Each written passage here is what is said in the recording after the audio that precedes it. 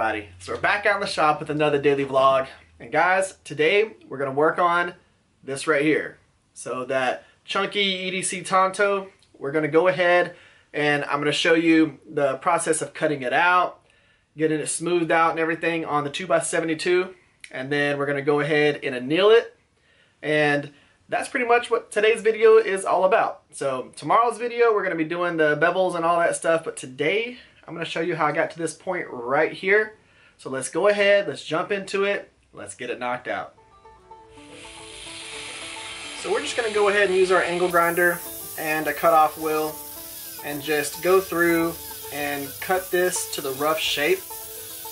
And I'll tell you, make sure you're cutting on the outside of the line. It's real easy to accidentally let this blade go too far in, or to accidentally let the wheel skip up onto the steel and mar the surface. So you just want to take your time, really control the angle grinder, and don't let it get away from you, because there's going to be times when it's going to try to. And you don't have to get super precise with the angle grinder, because a lot of this stuff is going to be smoothed out whenever you get onto your 2x72 or your 1x30 or whatever you choose to grind with.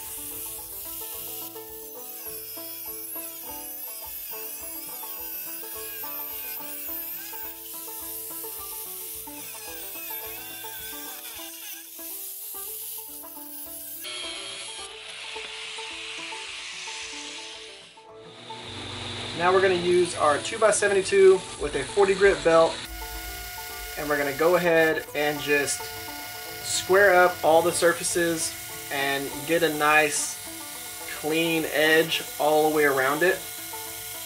This takes a little bit because the file is so thick, and at this point, again, I haven't annealed it. I don't tend to anneal it until after these steps are done, but again, it's just a personal preference. You can anneal your file whenever you feel like it.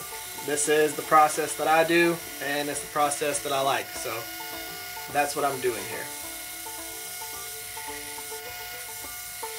You can also take this time to maybe change a couple of things that looked great on paper but don't actually work that well in the hand. So there might be some areas that you shape a little bit differently.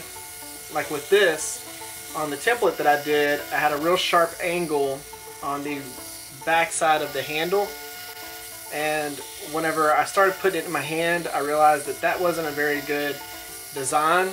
So I changed the way that the handle was shaped a little bit on the back section, like what I'm doing right here. I didn't go to what the template was. I went to what felt good in my hand. So just because you have a template does not mean that you have to 100% adhere to that template. And this is the reason why I always tell people, if you get a template offline or something like that, it's always better to put it on a piece of wood, cut it out, and make sure that that's exactly what you really want, as opposed to what just looked good on a picture. We're just going to spend the rest of this time going ahead and getting this ground out. Y'all go ahead and listen to some banjo music.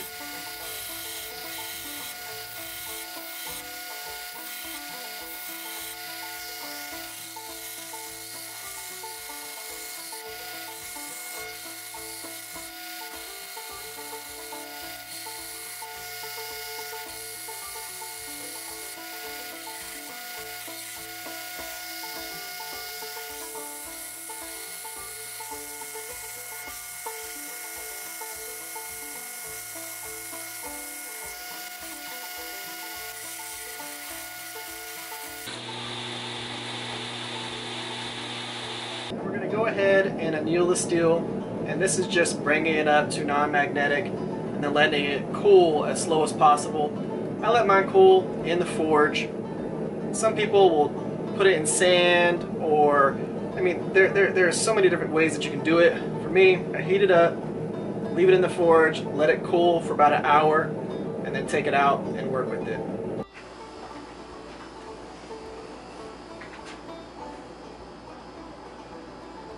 Alright guys, let's go ahead and wrap up today's daily vlog. Now, you saw me go ahead and do all the process to get it to this point right here. So we cut it out, we went ahead and smoothed it out, and then we went ahead and annealed it, and that's where we stopped so far. Now, I'm going to answer a couple of questions that people tend to ask me when it comes to the process that I do whenever I'm making file knives. For one, yes, I cut them out before I anneal them. You know, I get a lot of people that ask me, why don't you just anneal it first? Well, when it comes to the cutoff discs, they cut just as easy with the file being hard or the file being soft. It doesn't really matter. If I was going to be using my bandsaw, if I was going to use that, the Porter bandsaw, yes, it would make sense to go ahead, anneal the steel, and then cut it out. But for the angle grinder with the cutoff wheel, it cuts just like butter, whether it is hard or soft steel, like I just said. So I tend to go ahead and do that. Plus, they're a lot easier to anneal whenever they're smaller pieces. Whenever you have a big old piece of steel and you're trying to anneal it, you have to move it in and out of the fire to be able to get the whole entire thing hot, and then you go ahead and let it cool down. With this, I can heat up this little bitty guy super easy and then let it cool down. So it's a lot faster process. That's what I do for that. And then the other part, why do I anneal this steel? You know, it's already hardened, it's already heat treated. Why not just keep it cool, leave it, you know, leave it hardened in its hardened state, and then I don't have to worry about reheat treating the steel. For me, I've got everything to heat treat, so I might as well soften it, make it a little bit easier on my abrasives and drill bits and things like that, and then just reharden it. So that's the whole point behind me doing the processes that I do whenever I'm making my file knives. So hopefully that answered a couple of questions. Guys, that's the end of this video.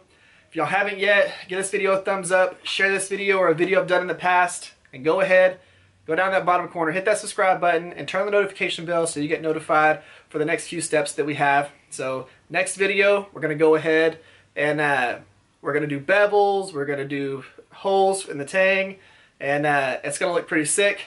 Guys, thank y'all for coming by. Thank y'all for spending your time with me. Y'all have an amazing day. I'll see y'all tomorrow.